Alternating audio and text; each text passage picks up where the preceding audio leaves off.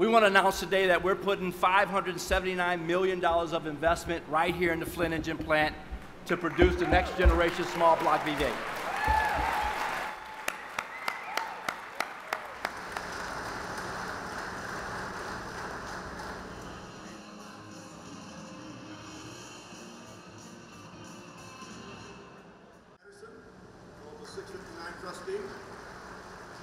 And as our commitment is to an all-EV future, no doubt about it, we know that has a horizon.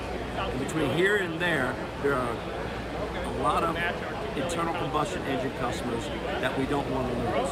And so this is part of the investment. And General Motors offer one single piece of paper, a paper about representation.